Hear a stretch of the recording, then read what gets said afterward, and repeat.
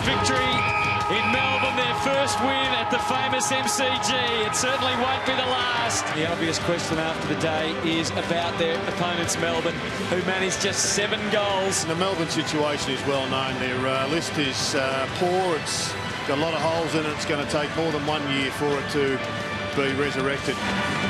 Hello and welcome to Access All Areas. There were 3 very impressive winners from the weekend who made a big statement against quality opposition. But Damien Barrett, as I introduce you, clearly, once again, there was one big loser. What is going to happen to the Melbourne Football Club? What will happen, Darcy, is there will be a structure in place where Mark Neeld won't be coaching that team in 2014, and that decision may even be made at some stage of the remainder of 2013. It was a decision that was arrived at by some people prior to yesterday's game. But when that happens yesterday, on the back of Peter Jackson, who was a very, very sound and smart football administrator coming to the footy club, he's got the charter to change now. He's AFL endorsed, AFL supported. He needs to make change, and he's going to.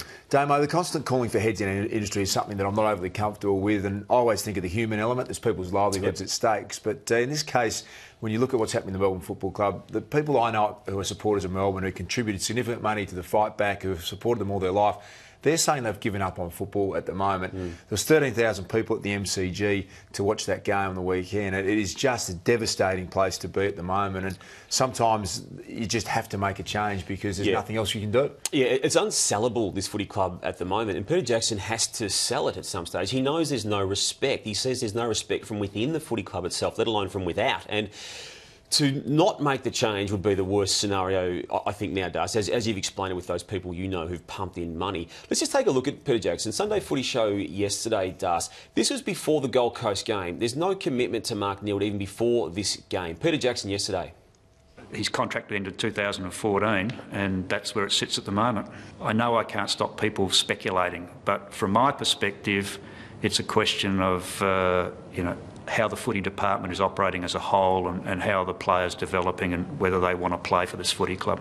You haven't guaranteed Mark Neeld will be at this footy club at the start of next season. I haven't guaranteed anyone will be at this footy club for the duration, because we've got to look at how this footy club is structured. As soon as I mention the word changes, which I've done internally, you can't guarantee anyone anything. Darcy knows the way football clubs operate, that man. He's made some very tough calls at Essendon in the past. He's already knowing he has to make some tough calls, and there's no limit to what he may do with that footy club. No, you get the feeling his words change. There's going to be a lot coming down the pike at Melbourne with this year, or whether it's at the end of the season. Hey, not such a big concern for the Fremantle Dockers at the moment, Damo. They were fantastic at home against the Magpies. When you consider who's out of their side, 4 of their best 5 players, Matthew Pavlich, Nath Fyfe, Stephen Hill, Aaron Sandilands, they're unquestionably, maybe throw Luke McFarlane in as the number 5. Kepler Bradley and Jonathan Griffin, who went down in the first quarter with a shocking injury. So to be able to perform as well as they did is an extraordinary performance.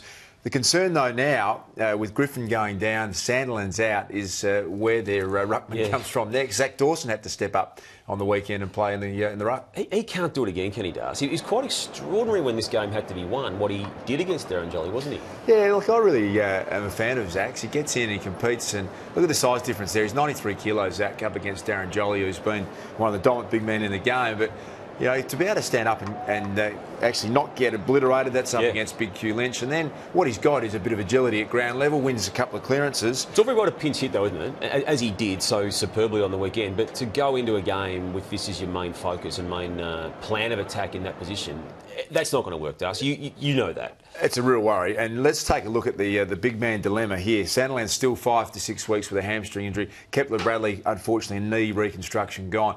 Jonathan Griffin's done his knee at quarter time, as we said. He's out for the season. That man, I must admit, I've never seen before, Craig Mollaby. He's a rookie-listed backup ruckman. They do rate him. A quad 2 weeks away. Yep. Zach Clark did a calf/Achilles at the start of the season. Hasn't played a game yet. We're told he's going to play in the Waffle this week. Do you bring him straight back in? I would say no. You can't risk that. Jack Hanneth has played 3 games. He's a ruck potential. It looks all right. All roads lead to Zach Dawson, I think, Damo, but they need him as a key defender as well. So that might be a real concern for Fremantle going forward. That's the issue. Friday night, us, Geelong remained the only undefeated team when it defeated, to that point, the other undefeated team, Essendon.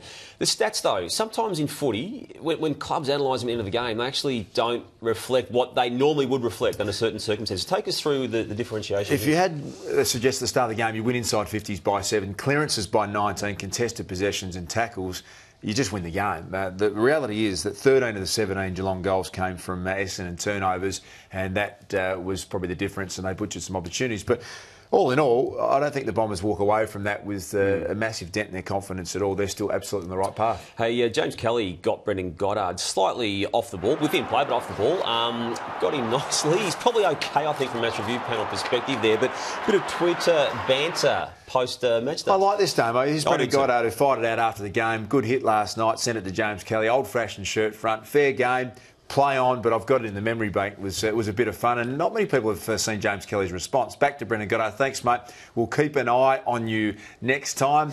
Nervous, cracking game, sore today. I mean, it's fantastic. You've got to give the players a bit of a forum to have a bit of fun. It was a good bump and a little bit of byplay, but don't worry, you'll be thinking next time there is one stored in the memory bank, and look out for those two next game. Hey, every week we talk about the problems with the goal umpiring review system and also the push in the back. I want to touch firstly on the goal umpiring review. Another issue at Hawthorn, Sydney, Saturday night.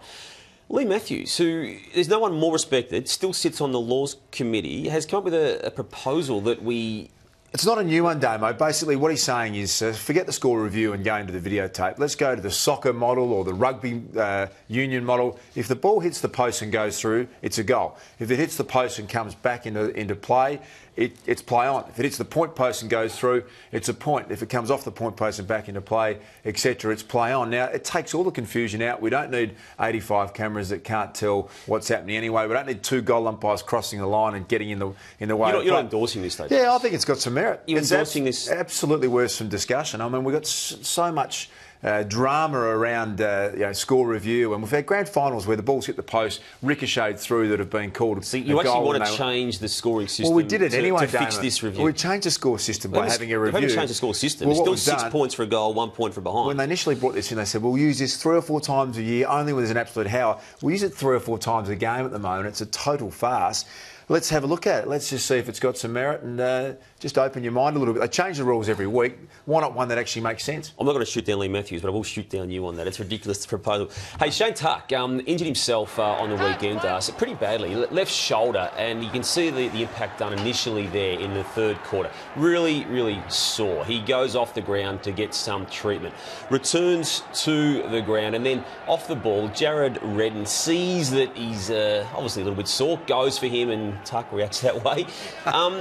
I don't know what to make of that. Let's just keep looking at this, though. Again, he's back on the ground. You can see he's distressed us. I don't know why Richmond Footy Club medicos will be putting this man back on the ground under these circumstances. I know medicos really don't like it when non-medicos like myself question them, but have a look at this, Dust. This man's not right. He should not be out there. He's not right. I'm not sure why it makes me laugh, because he's running around with one arm.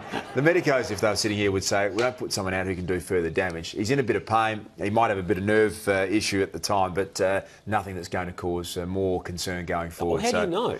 Well, I'm not a doctor. They wouldn't have sent him back out there, Damo, if that hadn't been the case. You're just a little bit too serious today, Damo, I would have thought. That's all we've got time for. Thanks again for joining us on Access Hilarious. We'll see you next Monday.